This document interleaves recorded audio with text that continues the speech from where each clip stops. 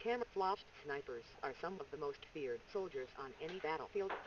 From great distances and behind unseen barriers, sniper units can take their time targeting and picking off soldiers, delivering not only death but also an enormous psychological toll on the well-being of soldiers who can't never be too careful on the ground.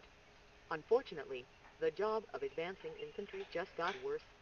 Thanks to Darpa's Extreme Accuracy Task Ordnance Exacto program, snipers will soon have the benefit of using self-guiding bullets, adding even greater accuracy to their intended target.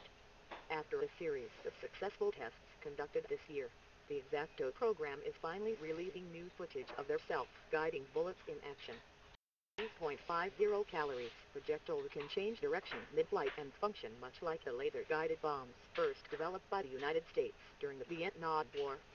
Having met accuracy standards from a distance of 0.2 miles, the Exacto bullet has optical sensors on the surface of its nose that gathers in-flight information that's transmitted to internal electronic systems responsible for interpreting incoming data.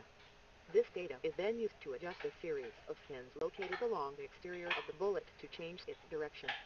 The video below shows a live demonstration of Darpa's self-guided bullet. As you'll see in the video, although a rifle is intentionally pointed to the right of the intended target, the projectile still manages to connect with the actual target by changing its flight path to adjust for the intended inaccuracy. Clearly, Darpa's new self-guiding projectile technology will help snipers during times of extreme or inclement weather. Regardless of shifting wind or murky depths of visibility, the Exacto program promises to increase the accuracy and effectiveness of snipers anywhere and anytime. On the other hand, most snipers will agree that their skills are irreplaceable, and that human eye and hand coordination are paramount anytime electronics fail. Of course, and as cool as this technology is, I would still prefer living in a world where the tools of war are unnecessary and non-existent.